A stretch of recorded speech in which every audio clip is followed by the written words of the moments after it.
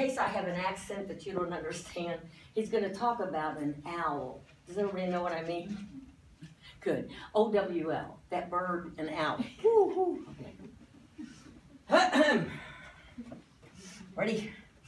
Action.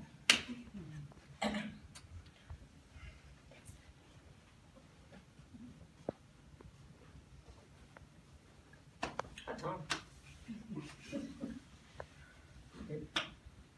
Hi, Harry.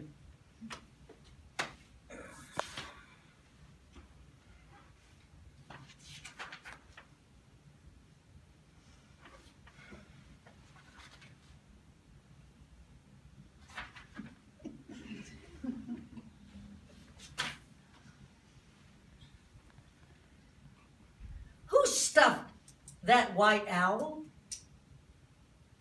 No one spoke in the shop.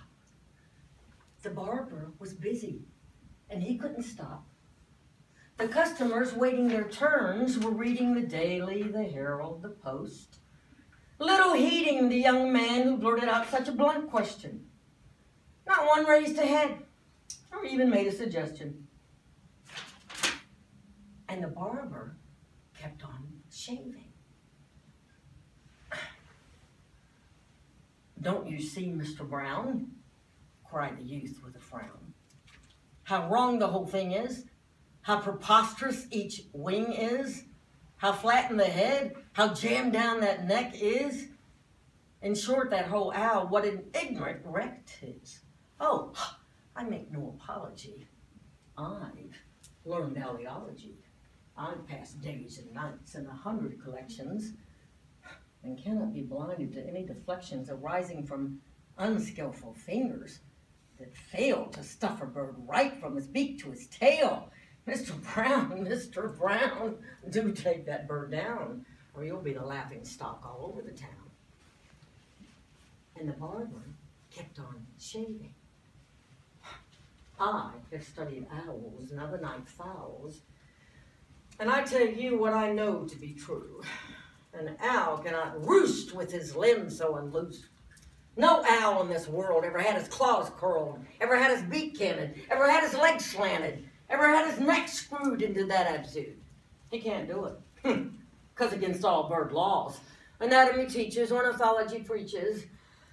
An owl has a toe that can't turn out so. I have made the white owl my study for years, and to see such a job almost moves me to tears. Mr. Brown, do take that bird down, or you'll be the laughing stock all over the town.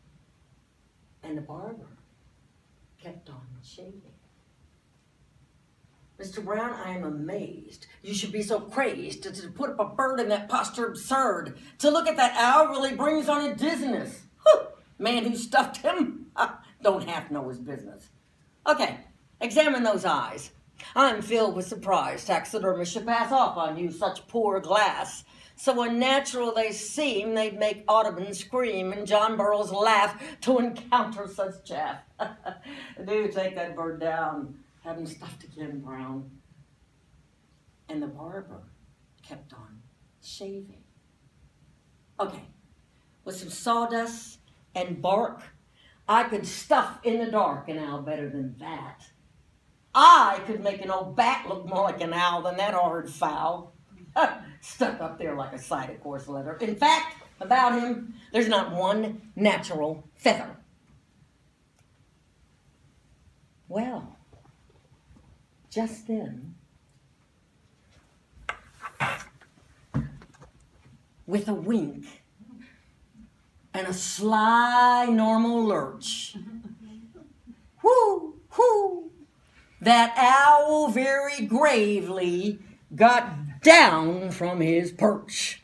Whoo, whoo, walked round and regarded his fault-finding critic, who thought he was stuffed at a glance, analytic.